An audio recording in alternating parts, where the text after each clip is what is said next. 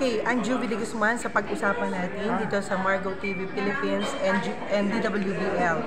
Alam niyo po, napaka-thankful ko. This is my first time to join you at Searca. At hindi ko ina-expect na merong magaling na moderator. Yan, si Sir Jerome. But alam niyo guys, ito lang ang problema natin. Kulang na kulang tayo i-market ang mga magagaling na mga taong ito dito sa Searca. Una-una, alam niyo po ba, nung panahon kasi, may time, no? Alam ko mga bata pa kayo, sikat na sikat ang Pilipinas, lalong-lalo sa farming, right?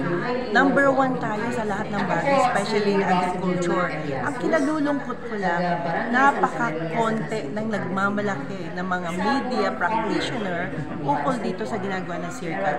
And I owe you a congratulations, and not only that, the speakers. Yeah.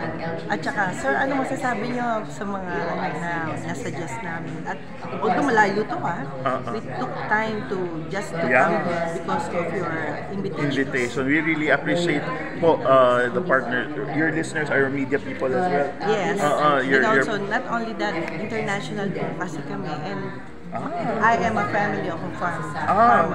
Very good to know. So, we really appreciate you joining us this morning for this engagement with the media. There is really much to be done in the field of agriculture. So para ma-attain natin yung ating food security, ang taas ng presyo ng mga bilihin ng ating basic commodities. And biotech is a way for us to achieve our goals, no? Produce more and probably decrease the price dito sa atin. So, a lot of potential crops and animals. Tsaka hindi lang yan guys, alam nyo, eto yung pagmalaki natin, yung kapwa natin Pilipino at yung mga researcher natin, bigyan natin na mas malaking budget.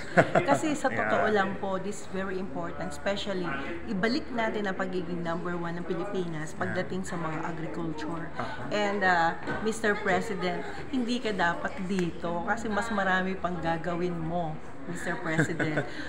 What I want is get somebody who can replace you at ikaw mas marami magagawa mo kung ikaw ay magko-concentrate sa international matter ng Pilipinas and let anyone from the Philippines na talagang expert pagdating sa agriculture. I think so.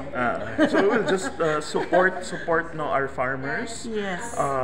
Support our scientists. Probably encourage your children to consider a career in science kasi magagaling yung ating researchers, ang academe natin ay magagaling. They just need additional support as they mentioned earlier during the forum. Alright. And sa pangkalahatan, the Searca researchers, the organizers, everybody, congratulations.